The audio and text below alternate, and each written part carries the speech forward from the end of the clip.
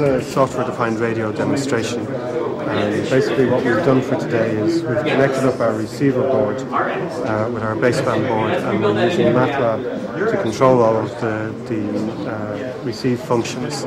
We're looking at the receiver band between 2 and 2.4 gigahertz. And what we're trying to do is just plot the receive power across the spectrum.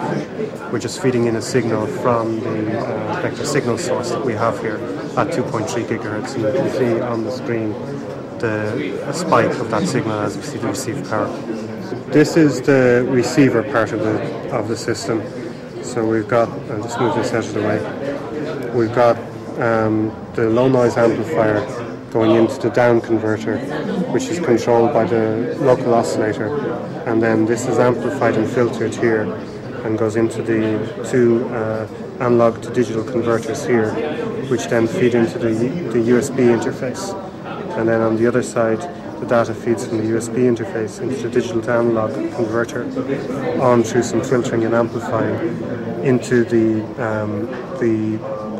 up converter here, which is fed with a local oscillator into the power control for the output power amplifier, and then on out into the rest of the world.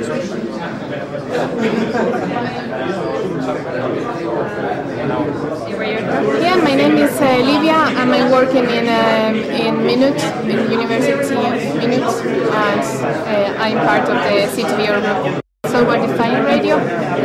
What at the moment exists is, for example, in mobiles we have that have two standard. They have as well two hardware. So what we want to do is just one hardware for cover several standards.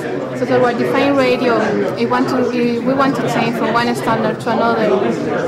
It's going to reconfigure the hardware by software, so we don't need to change all the parts in the hardware platform to get different standards. So that's in summary what software-defined radio does.